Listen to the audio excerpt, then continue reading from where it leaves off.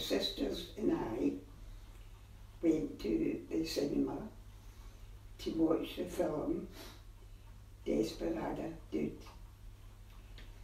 During the film, somebody shouted, "Fire." There was no fire. There were panic. We made for the door, which was locked. We couldn't get out. It seems that they had to lock it from the outside, so we were kept in. During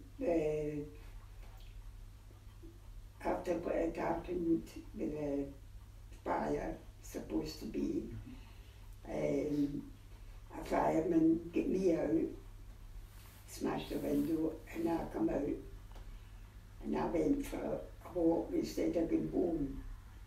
My aunt found me in Glasgow Road and took me home. By this time, both my sisters were already in the house.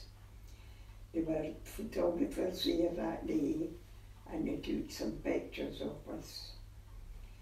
I lost quite a few of my friends that day, and a few in my school, neighbours.